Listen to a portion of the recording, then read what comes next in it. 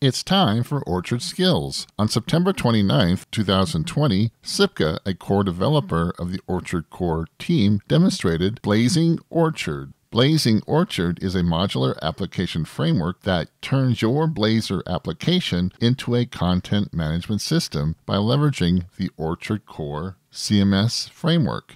Today on Orchard Skills, we'll be creating a Blazor WebAssembly OpenID Connect authorization code flow application using Blazing Orchard. Please stay with us and we'll get started.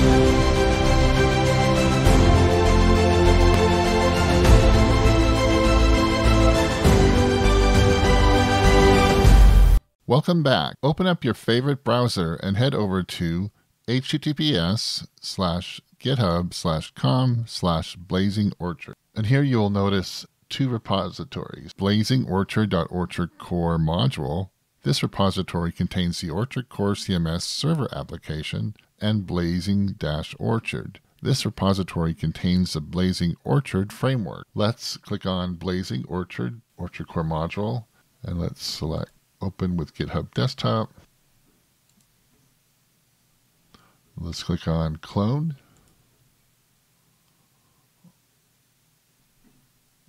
Let's head back and go to the Blazing Orchard.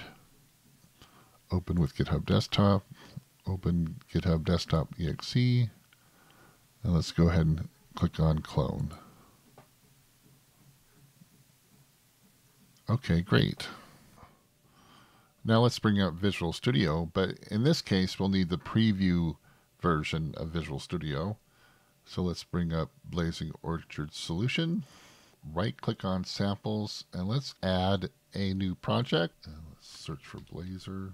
We want to select a Blazor app. Call this Blazor OIDC. Create. And then in here what you want is we'll select the Blazor WebAssembly application. Okay, make sure you select .NET 5.0, go into and change your individual user accounts authentication. Make sure it's at individual user accounts. Make sure that ASP.NET Core Hosted is not selected, and you can go ahead and select Progressive Web Application, hit Create. Okay, great. So the first thing we want to do is go into www.root and go into our app settings.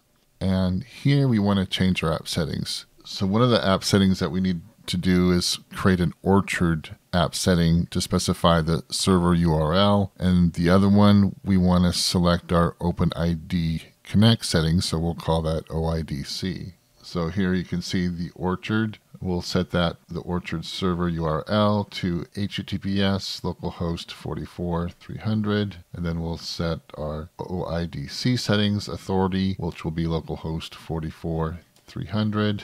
Our client ID will be CodeFlow client ID. Use Pixie will be true. Default scopes will be API. Metadata address will be the localhost well-known OpenID configuration. Redirect URI will be the localhost /authentication/login callback. Post logout redirect URI will be localhost /authentication/logout. -callback, and then for the response type, which is for code flow authorization, will be code.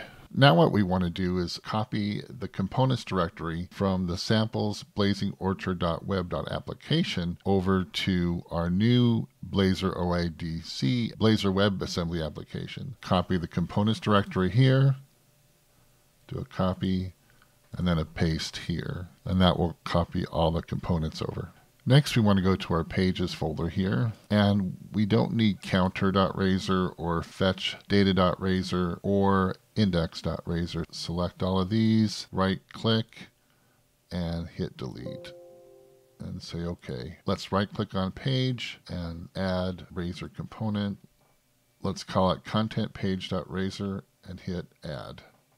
And in the content page.razor, we want to set the page to a slash, and then page/pages/*slug, and then content item handle equals handle, and our code with parameter string slug, which is a property get and set, and then our handle, which will be slug question mark home. Now let's go to the shared folder, and let's go ahead and delete the survey prompt.razor because that's already in the components. Okay. Now let's head over to the Blazor OIDC, add these unsafe block. Let's add the system.net.http.json package, and also the Microsoft extension.caching.memory. And let's add the group item, which will be the blazingorchard.project and the blazingorchard.menu.project. So we'll include those. Now let's head down to the program.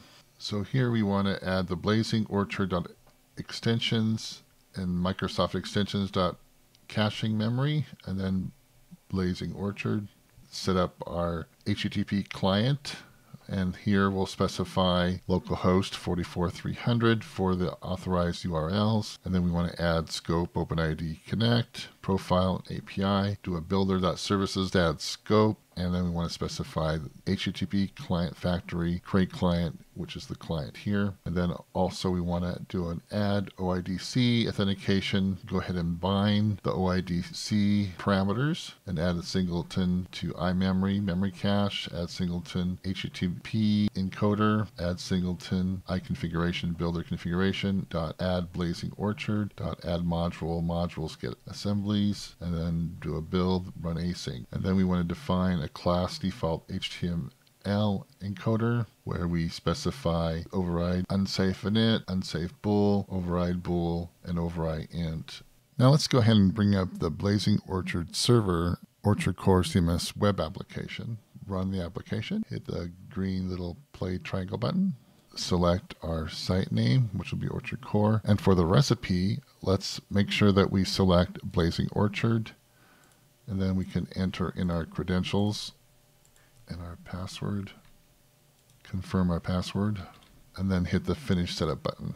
Okay, and so here you have a home page, we have a blog page, we have a counter page, an about page, contact page, and a search page. And we can do explore and do a search, and then you can see it finds our blog post. Go ahead and log in, go to sales, and hit login. And if we go select sales and go to the dashboard, and go into security, OpenID Connect, into management, applications, and let's go ahead and select the authorization code flow. We'll edit that, and you can see that our client ID is set to code flow client ID, display name authorization code flow, type is a public client, and then our flows is our allow authorization code flow, and then we have our redirect URIs, which is localhost authentication / login callback, and our post logout redirect URI is set to localhost authentication / logout -callback, and our consent type is explicit consent.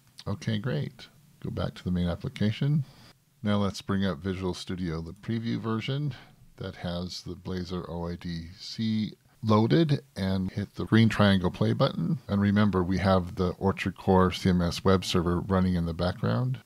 Okay, you see that our application is running here. So let me bring this up a little bigger here. And you can see that we have our home page, our blog page, our counter page, and we can click the button and our counter works.